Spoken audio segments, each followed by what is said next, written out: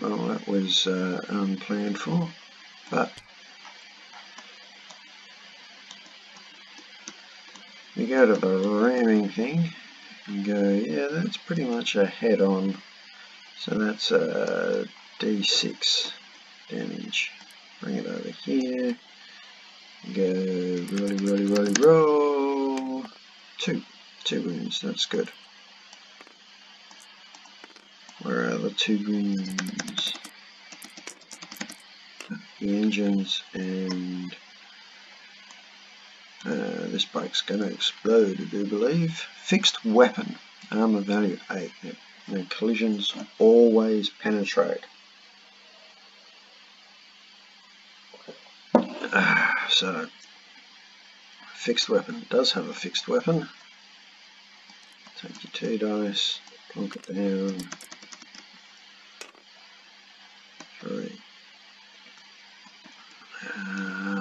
3. Luck nut damage. The weapon is at -1 to hit for the rest of the battle. Well, it's still there, but whether the bite will be is another matter. Always work from the lowest to the highest, because the lowest, once depleted, will then put those hits into other places, eventually working up to the engines where the vehicles explode. So this is going to be pretty funny if this is a 6. Okay, well, you know, the fuel explodes, crippling and immobilizing the bike, so it's wounded. It's going to take a serious injury at the end. The crew is hurled 1d6 away in random directions and takes an S4 hit. That's these 2. It's slave training and the driver. This can be flipped.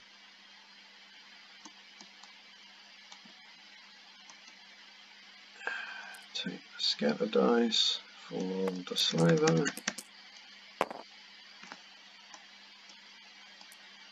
I have to say, that is pretty funny. 2 inches. So pick up the slaver and go 2 inches in that direction. Strength 4 hit, so it's a wound on a 3+.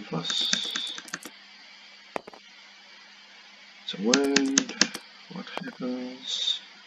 Slaver is down.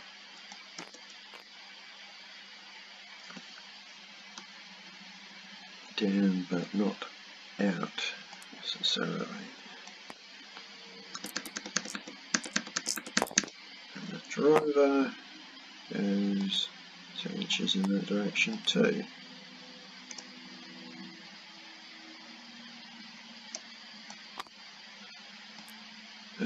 Wounded on a 3+. Yep. What happens? Flesh wound.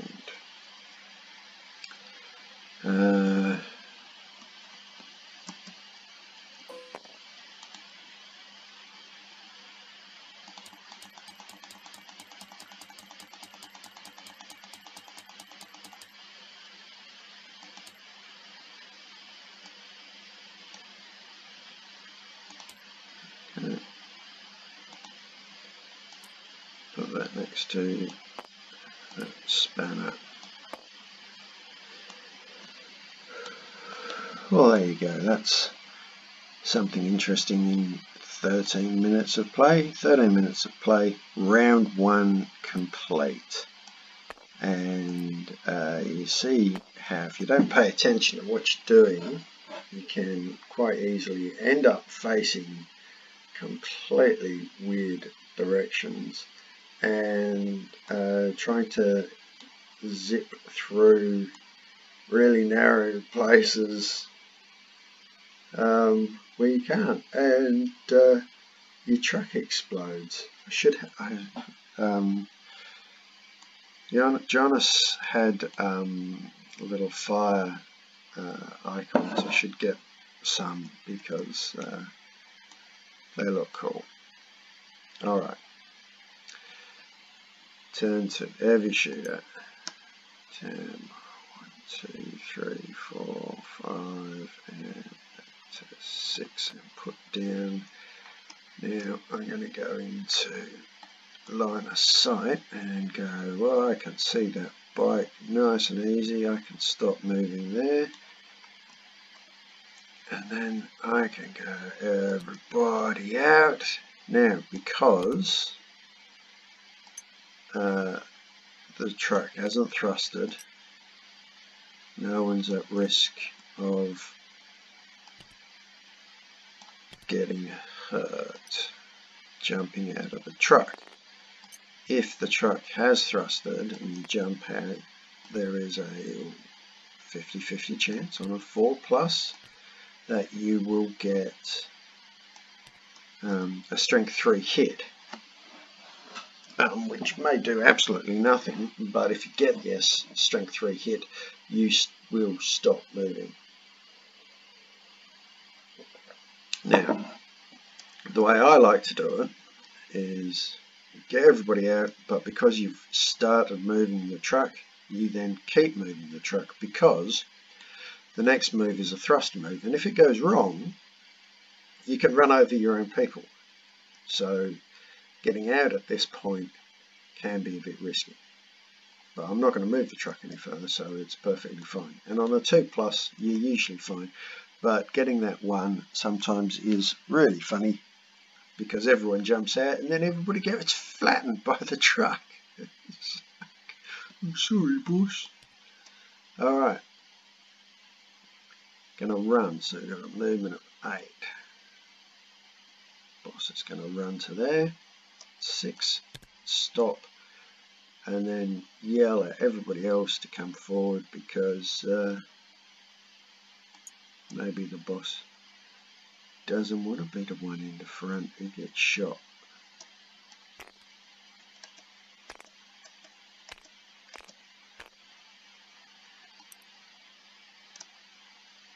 Got to finish on a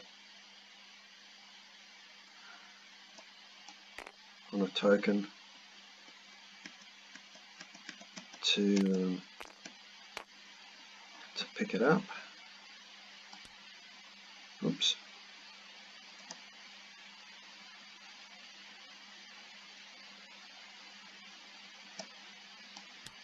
Just going to put that grot up against that token. The grot can pick it up. Be flexible when you're playing. It is just a game. 0.1 of an inch isn't gonna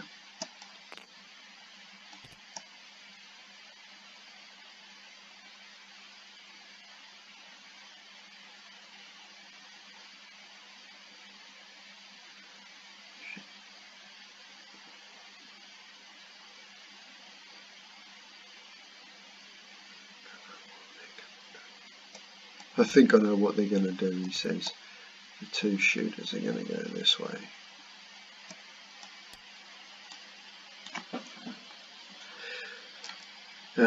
Just like everything else, Warhammering, make sure they're facing the right way.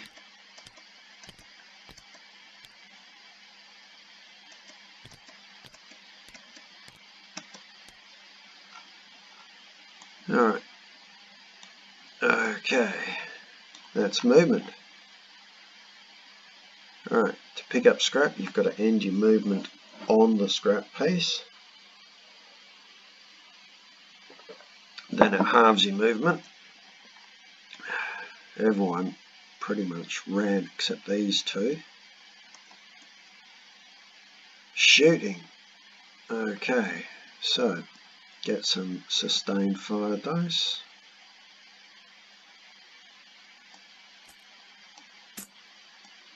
If I can.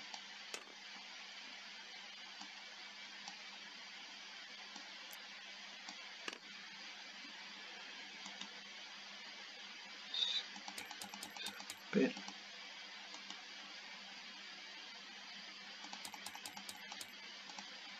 Right.